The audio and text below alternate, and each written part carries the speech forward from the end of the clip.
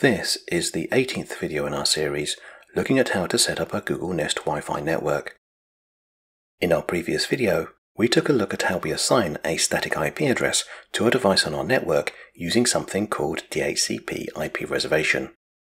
However, one of the problems with DHCP IP reservation is what happens to a device should our router need to be factory reset or replaced. As it is our router that is reserving IP addresses on our network, if our router is, for example, replaced, any devices assigned with a static IP address through DHCP IP reservation would simply revert back to using a dynamic IP address.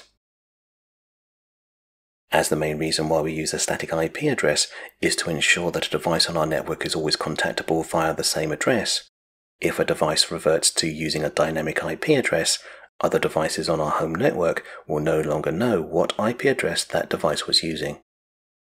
So it is for this reason that when working with static IP addresses, we prefer to manually assign each device with a static IP address rather than rely on DHCP IP reservations. As not all of the devices on our home network will need to use a static IP address, and because in our previous video we used DHCP IP reservations, in this video, we're going to demonstrate how to manually assign a static IP address to a Synology Network Attached Storage device. Due to the way a Google Nest Wi-Fi router has been designed, working with static IP addresses is actually a very easy thing to do. To show you what we mean, if we open the Google Home app and then select Settings, from within Home Settings, if we choose Nest Wi-Fi, and then under Primary Network, we select Advanced Networking. By choosing LAN settings, we can see how DHCP has been configured. As you can see, a pool of IP addresses has already been allocated for DHCP to use. However, this pool of addresses starts in an odd place. Rather than starting with 192.168.86.2, which is the IP address after the one assigned to our router, the DHCP pool starts at 192.168.86.20 and ends at 192.168.86.250, which means that there are 23 IP addresses that our DHCP pool does not use. The reason for this is that these addresses have been left so that we can manually assign them to devices of our choosing. However, before we try and use one of these addresses, we need to check DHCP IP reservations to make sure that we're not trying to use an IP address that we previously assigned to a different device. So if we return to the previous panel and then select DHCP IP reservations, you can see that we have a device which has been assigned with a static IP address, which means that we now know not to use the address 192.168.86.2 as this IP address is being used by a network printer. However, there's nothing stopping us from assigning 192.168.86.3 to our Synology NAS. In order to manually assign a static IP address to a network device, rather than work from the Google Home app, we're going to need to work directly from the device that needs the static IP address. As the network settings on a Synology NAS can be accessed via a web browser, we first need to know what dynamic IP address our NAS is using in order to connect to it.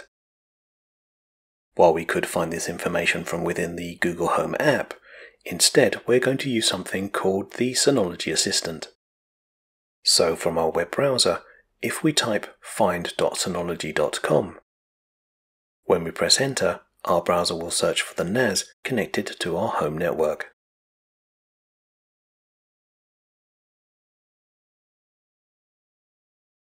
If we now select Connect, we're prompted for a username and password. After entering our administrator's credentials, we're presented with the user interface to our NAS.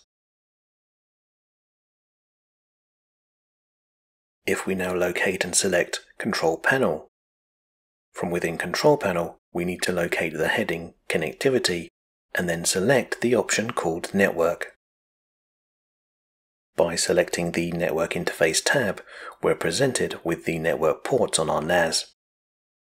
As you can see, only one of the local area network ports on our NAS is currently being used.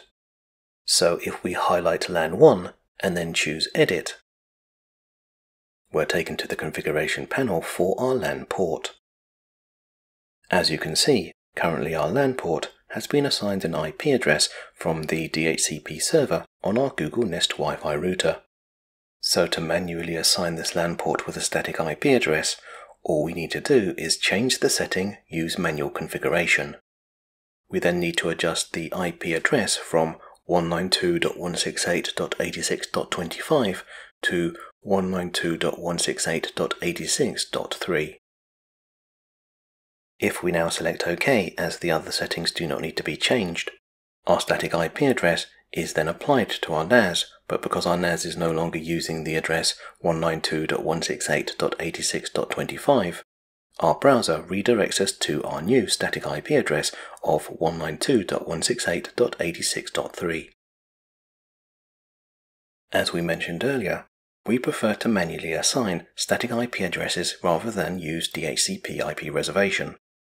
However, unlike DHCP IP reservation, where you can easily see which devices have been assigned static IP addresses, we now need to make a note of the static IP address that we've assigned to our NAS. This is because no two devices on our network should ever use the same IP address. So to summarize, in this video we took a look at an alternative method for assigning static IP addresses to devices on our Google Nest Wi-Fi network. We did this by first checking the Google Home app to see how the DHCP pool on our Google Nest Wi-Fi router was configured.